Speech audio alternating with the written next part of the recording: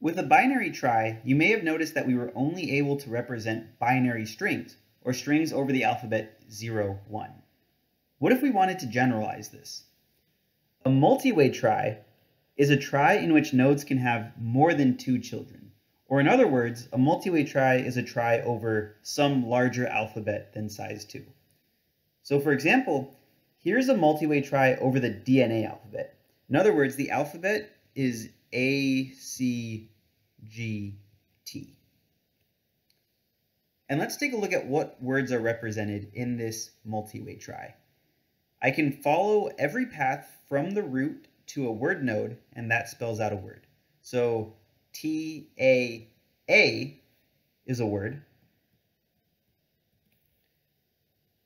T-A-G is a word. And T-G-A is a word.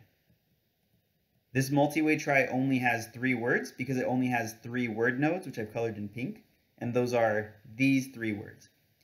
If you've taken a biology class, you might recognize these as the stop codons. What about a more general alphabet? So what about a multi-way trie over the English language alphabet? So in other words, my alphabet is A, B, C, D, yada, yada, yada, Y, Z. All the letters of the English alphabet. What words are stored in this multi-way trie?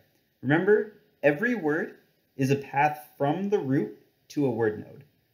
So my words are AD, so the word add, ADS, so the word adds, and ATE, the word ate. And notice that I can have words that are prefixes of other words. All that means is that I have some word nodes along the path to other word nodes. That's totally fine though. What if I asked you, does the word AT exist in this multi-way trie? You might be inclined to say, well, I can go AT successfully, so maybe it does exist. But when you follow the path AT, you do not end up at a word node.